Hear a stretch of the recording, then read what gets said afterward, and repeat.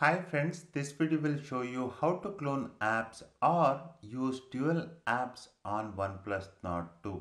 This feature allows you to use two WhatsApp, Facebook, Instagram and other apps. To start with, go to settings and then app management. Here, select app cloner. On this page, you will find all the installed apps compatible with parallel apps features. Select the app you want to duplicate. For example, let me select WhatsApp. Now toggle on Create App Clone. The name of the second app will be showing here. In this case, it is showing WhatsApp Clone. You can rename it by tapping here.